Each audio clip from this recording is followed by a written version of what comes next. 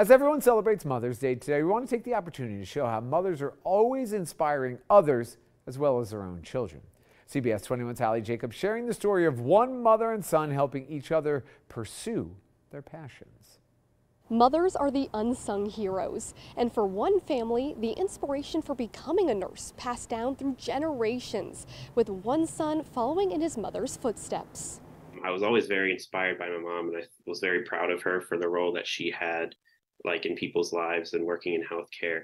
September 11th, 2001, a day that changed thousands of lives. For Kathy Gibbs, it was a call to action. I felt so helpless, like most of us did on that day. There's nothing I could do, even if I could be there to help. And so that just kind of started my journey. Soon after, she enrolled in nursing school, her son tagging along for the adventure. But Zach, he got drug along to class with me on multiple occasions and helped me study and would help me with my flashcards. For years, she carried around the guilt of leaving her job and going back to school. There were some people that thought it was maybe a selfish thing to do with little kids.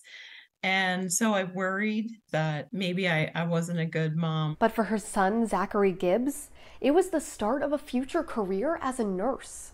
I just think I went with something that seemed familiar to me because I'm so much like my mom. When Zach said he wanted to go to nursing school, I realized that it wasn't a negative impact. And within weeks of becoming a rehabilitation nurse with WellSpan, Zach Gibbs received the Daisy Award, which recognizes nurses who go above and beyond for their patients. I was helping a patient with pain management. I touched the patient enough that he nominated me for the award, and I was just so thankful because I was like, oh my gosh, I already made an impact. Showing that it only takes one person, or rather one mother, to make a difference.